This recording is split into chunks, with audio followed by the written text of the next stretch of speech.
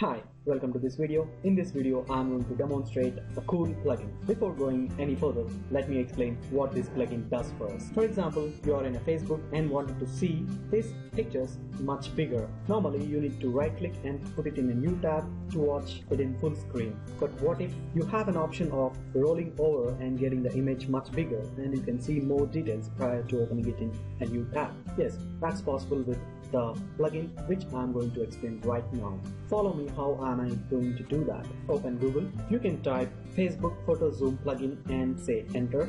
Open the very first link, Photo Zoom for Facebook, into a new tab. Open the tab. This is it, Photo Zoom for Facebook. It's pretty simple. You can easily add it to your Chrome browser. Here there is a free button. Click it and click this add button. You need to choose any one of it, like or follow, rating it to 5 stars or donate to their Facebook PayPal.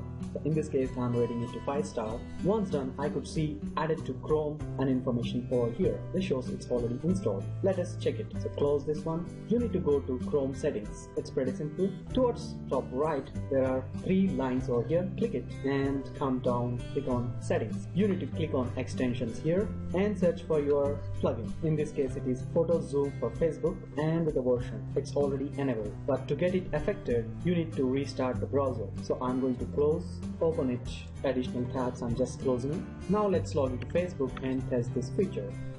Now I'm into this and you can see the cool feature how it is expanded. Even the smaller pictures you can see pretty quickly those things are expanded. So I'm just moving out so quickly so that you can see how these things are. So you'll be getting more details right before you opening it into a new tab. This saves a lot of your time. Hope you can utilize this in much better way. Let us check up whether this thing is working for videos. For example, here is a video. This is how it looks like, the image. So you can play it. This clearly shows that it works both for videos and images. I guess you can utilize much better and share those thoughts below in the description. Thanks for watching this video. Keep subscribing to this channel and watch other videos. Share it to your friends and family members and save their time and effort. This is Kiran signing off.